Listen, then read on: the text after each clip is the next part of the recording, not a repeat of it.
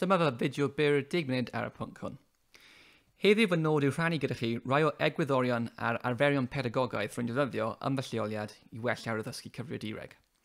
Fy enw i'w Rhys Driscoll, rwy'n bennaeth cyfrifiadureg a Tygau yn St Joseph's Catholic High School yng Nghasnewydd. Rwy wedi bod yn y swydd am tua 4 blynedd ac ar ôl dysgu ac arwain yn Lloegr. Mae rhai o'r pethau rwy'n mynd trwyddynt heddiw wedi cymryd o fy nhaith ond hefyd o ble ydw i am fy lleoliad presennol. Gobeithio bydd y rhain o ddefnydd i chi. Y 3 maes mwyaf sydd wedi cael effaith arnaf fel athro yw'r canlynol. Cyfaill blaenorol i mi, sef Adam Hamflet, a ddysgodd bopeth i mi am sut i fod yn athro ac arweinydd cyfrifiadureg. Ysbrydoledig iawn ac mae wedi bod yn rhyfeddol am fy natblygiad i fel athro. Yn fwyaf diweddar, mae olid caf a'i dual coding wedi fy helpu i ddysgu am sut mae'n strwythuro ac yn cyflwyno gwybodaeth. Ac yn olaf, y dysgwyr rwy'n fwy amser wedi ceisio cydweithio nhw, a rhoi adborth ar addysgu a dysgu, am gofyn cwestiynau ar y hyn rwy'n i'w wneud a pham dwi'n wneud e. Fel rhan o hyn, mae 4 maes sydd wedi fy helpu ar pharhau fy helpu i ddatblygu. O ran DPP, gan ddefnyddio gwefannau fel Seneca Learning, Raspberry Pi Foundation, CAS, mae rhain i gyd yn helpu ac yn parhau i helpu im datblygu, a mae cymaint o pethau am ddim ar gael ar hyn o bryd, a dylen ni fod yn defnyddio cymaint ag sy'n bosib. Adnoddau, rydw i wir yn hoffi cydweithio â phobl yn lleol am yng Nghlwster i helpu i ddatblygu dulliau neu arferion, ond mae cymaint o bethau ar gael ar wefannau fel Twitter y gallwch chi ddefnyddio. Arbenigwr pwnc mewn llefydd eraill sy'n fy helpu i gydweithio am yreinio adnoddau gwahanol i wella enghraifft, retrieval practice neu space practice. Yna, defnyddio yr adborth gan gydweithwyr a disgyblion i well fy sgiliau, ac rwy'n cael fy ystyried yn rheolaidd fel rhywun sy'n adolygu ei sgiliau ac yn gofyn i eraill sut gallaf wella. Ac yna, yn olaf, ymchwil. Mae cymaint y gallen ei rannu gyda chi, ond yn arbennig rwy'n awyddus iawn eich bod yn edrych ar Powerful Teaching gan Pooja Agarwal a Patrice Bain, neu Pedagogy of the Oppressed gan Paulo Freire. The Little Book of Algorithms gan William Law ac yn fwy diweddar Retrieval Practice gan Kate Jones. Mae'r 4 maes yma yn rhoi ysbrydoliaeth i mi, a maen nhw'n fy helpu i ddatblygu meysydd sy'n bwysig am fy mewn i ac maen nhw o'ch blaen chi nawr. Y pwysicach rwy'n credu yw her. Yn yr ysgol, rydym yn cael heriau ym mhobman. Yng nghyfnodau allweddol 3 a 4 yn ein gwersi, rydym yn datgeulu myfyrwyr yn gyson i heriau. Beth mae hynny'n olygu? Wel, rydym yn datblygu'r heriau bach hyn. Rydym yn cael enghreifftiau o wefannau, edibits neu o'r byrddau arholi neu o ffynonellau eraill, ac rydym yn creu ychydig o dasgau ac rydym myfyrwyr sy'n adeiladu ar nid i fyny. A beth rwy'n golygu wrth hyn yw bod gan pob tasg y peth hwnna elwyr yn chili challenge sy'n gysylltiedig â phwyntiau. Gallai myfyrwyr yn fynd i ffwrdd, cymryd y rhain o'r sefyll dosbarth, neu fynd y rhain o'r ysgol a gallent eu cwblhau gatref.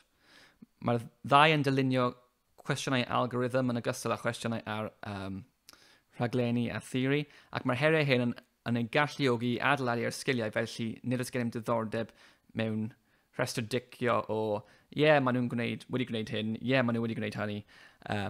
Mae rwy'n gallu adeiladu ar sgiliau y wybodaeth a'r profiadau hyn i ddatblygu datrysiad, oherwydd dyna beth rydym yn ei gael yn St Joseph's lot. Mae'r myfyrwyr yn ymgysylltu â gwaith, ond mae mor awyddus i weld y cynnyrch terfynol. Beth maen nhw'n wneud, a thrwy ddefnyddio'r syniad hwn o adeiladu ar nid i fyny, mae'n ei helpu i atgyfnerthu ei gwybodaeth, ei profiad, a'i sgiliau drwy space learning neu drwy interleaving.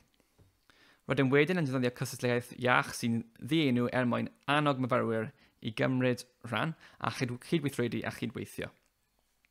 Mae'n hunain wasanaeth a'r cyfeiriad yn cysylltiedig ar heriau hynny. Mae cymaint o heriau gwahanol yn gallu ddewis ohonynt dros 150, a gall myfyrwyr ddewis o hyn o maent ei eisiau. Mae darparu dewis yn arf pwerus oherwydd gallant weld i ble maent am fynd. A nhw sy'n gwybod beth maent nhw'n ei wneud, ac maen nhw'n hefyd yn gwybod beth dydyn nhw ddim.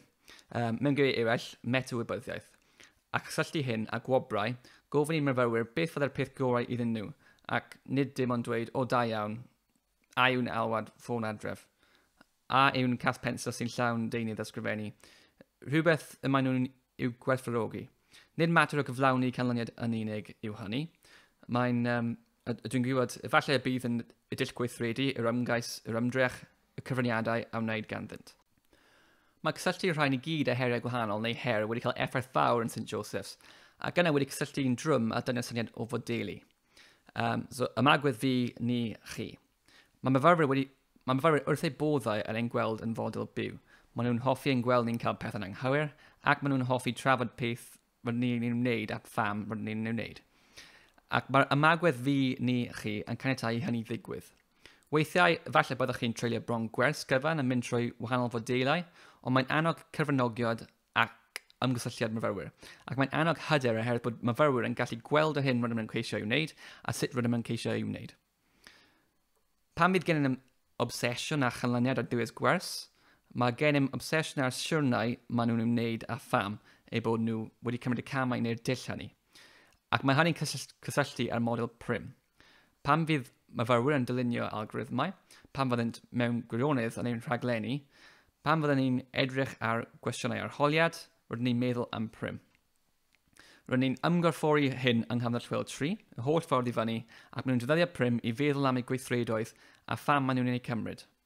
Rydym yn gwerthuso'r dylliau y maent wedi cymryd yn rheolaeth, ac mae'n adnodd cydweithredol da iawn lle gall myfyrwyr weithio mewn parau neu fel tîm i ddatrys problem ac yna egluro i dewisiadau naill ai i'r grŵp neu i mi neu un o'n staff ac mae'n rhoi'r ymdeimlad hwnnw o dealltwriaeth iddynt.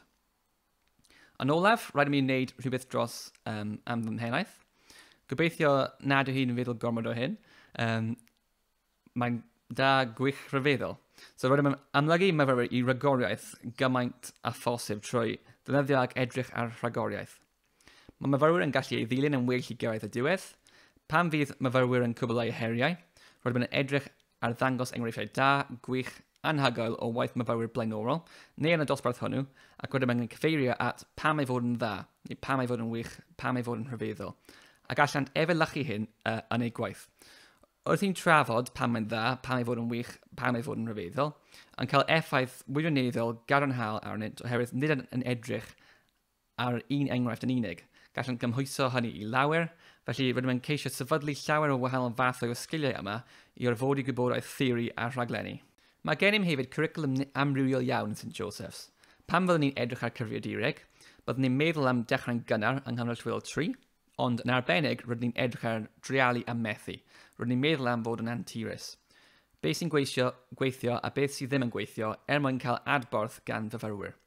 Mae'r gwefannau ar y dde wedi bod yn allweddol o ran ein cefnogi ar y daith honno, ond yn arbennig mae'r gweithgareddau unplugged yn caniatáu fyfyrwyr gwneud cysylltiadau rhwng gwahanol rhannau o'i cwricwlwm.